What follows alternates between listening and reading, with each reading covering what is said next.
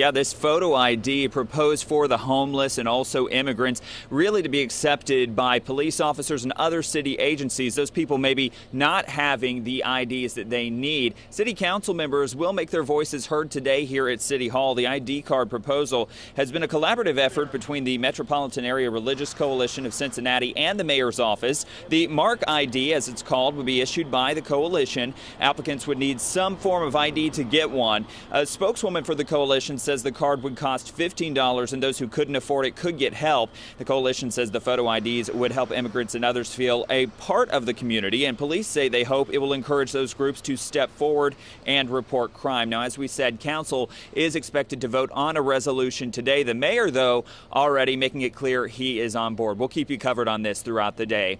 For now, we're live here downtown. Dan Griffin, WLWT News 5.